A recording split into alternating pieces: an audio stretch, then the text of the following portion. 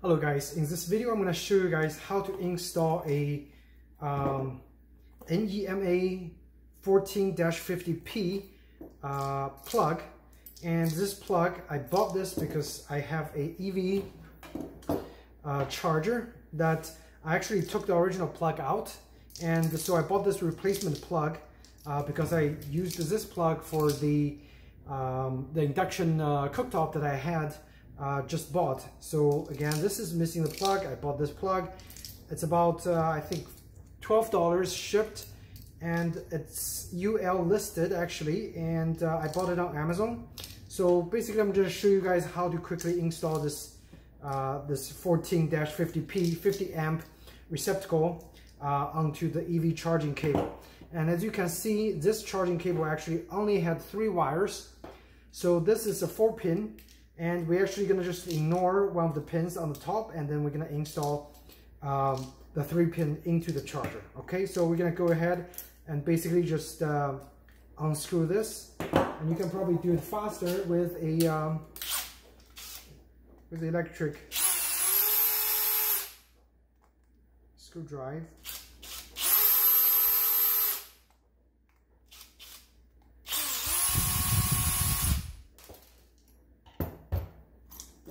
So this one is held by a few screws on the other side, as you can see. So when you open it, you have to be really careful. Try not to lose the little screw cap over there, okay? But basically, every different receptacle opens differently. So this one opens like that. So we have all the small parts for the cover off, which exposes the inner part. Looks like this. It's actually kind of feels cheaply made. Again, it's $14 or like $12, $14 with tax. And I think Home Depot actually sells a branded receptacle, the same thing, for about $20.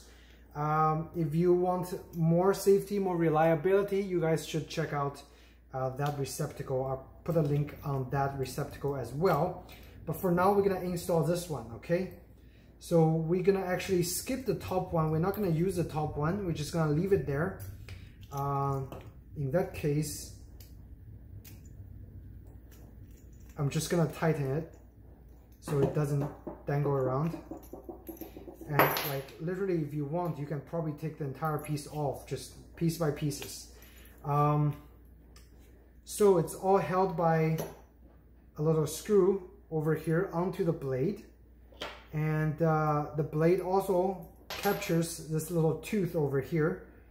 So basically you just align the tooth on the top, and then you kind of put the screw in there. And what you're gonna do next is basically just piece those pieces into the thing and then close the cap, and that's pretty much it. It's super easy, super simple. So what we're gonna do next is actually, you can see there's a black wire, red wire, and a green yellow wire. The black and red you're gonna connect to the 2 pieces on 2 sides, and the green one you're just gonna connect to the to the bottom one. You're gonna ignore the one to the top one. You're gonna ignore the one on the bottom. Okay, so let's start. So basically just try to get those pieces in there as efficiently as you can. I'm gonna do the top one first. In that case, I'm gonna tighten the bottom one because we're not gonna use this one. This is where a white wire usually goes, okay?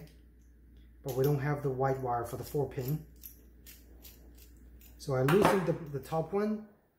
Just gonna put the green wire, ground wire, onto there, and I'm gonna just tighten it, get it secured.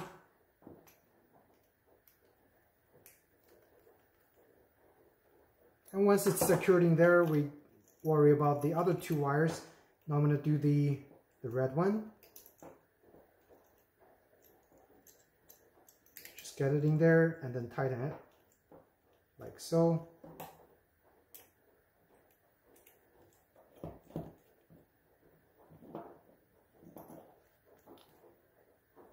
So the red one is done. I'm sorry, the black one is done, and at last we're gonna do this one. And this one is actually, I'm gonna lose this. And then simply just put the little existing wire into the little tooth or little tongue, and then we're gonna tighten it as well. So this is what you basically do with a 3-wire connection on a 4-wire plug.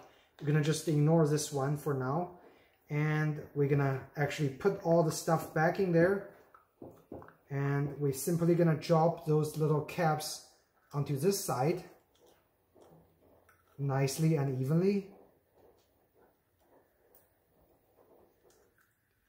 And then we're gonna try to put the screw in from the other side. See if it's possible. Kinda.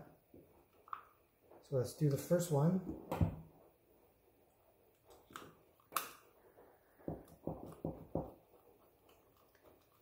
So once you get like one of the screws in there, the rest should be fairly easy, okay?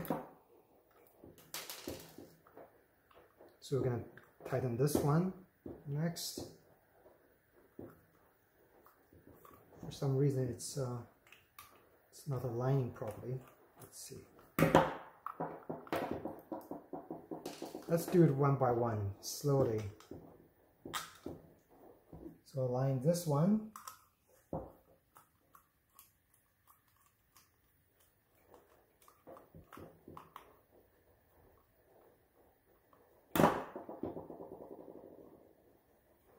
So we have 2 wires down. Now we're gonna do the, I'm just double checking because there's a gap. I want to make sure nothing is exposed once I put everything back together. I'm gonna do this one.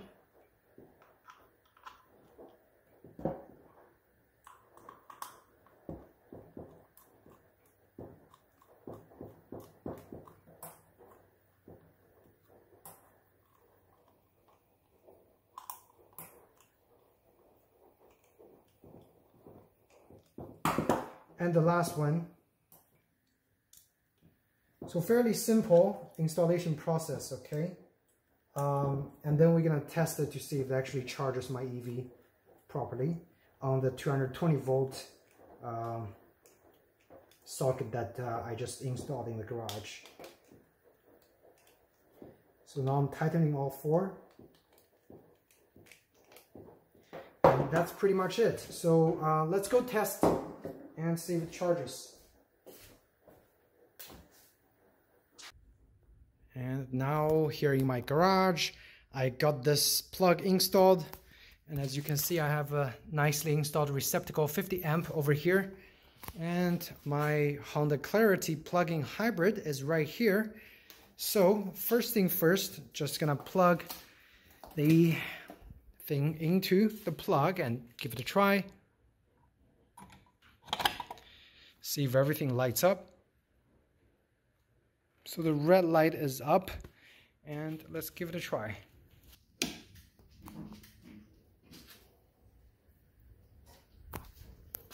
Right here, charging 220 volt. Works beautifully. So there you have it. That's how you replace the 14-50P 50 amp plug. If you guys have any questions, feel free to ask me in the comment section down below. Otherwise, thank you so much for watching.